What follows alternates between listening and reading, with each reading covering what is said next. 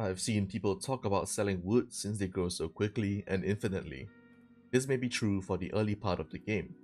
Eventually, you will unlock drills and can make huge auto wood farms. But at that point, you can also unlock the best item to sell, which is the conveyor belts. It costs 1 scarlet bar and 1 iron bar to craft 5 conveyor belts, and with a drilling setup going, you can get plenty of both to craft with. You can sell 1 scarlet bar for 24 coins and 1 iron bar for 12 coins, making a grand total of 36 coins. But if you craft them into conveyor belts, you can sell them for 90 coins.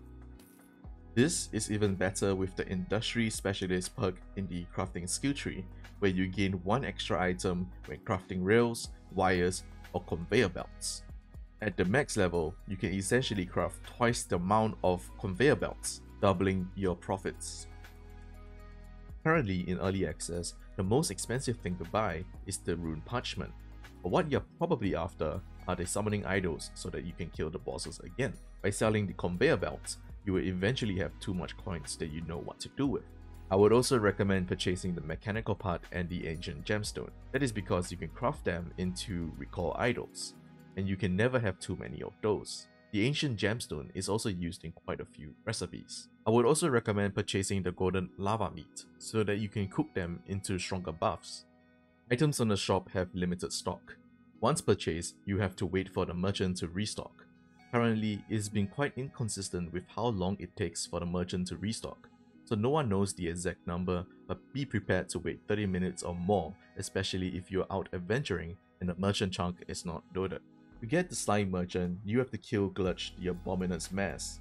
It spawns really close to spawn, and it will shake the ground when you are very close to it, so you will have no trouble finding it. You can sort of see the old man inside the boss here. To get the Caveling merchant, you have to kill Gorm the Devourer, and it will drop the mysterious idol. Once you have created rooms, you simply need the item and a bed inside the room to make the NPC moved in. The last NPC is pretty different from the other two. It is the Spirit Merchant.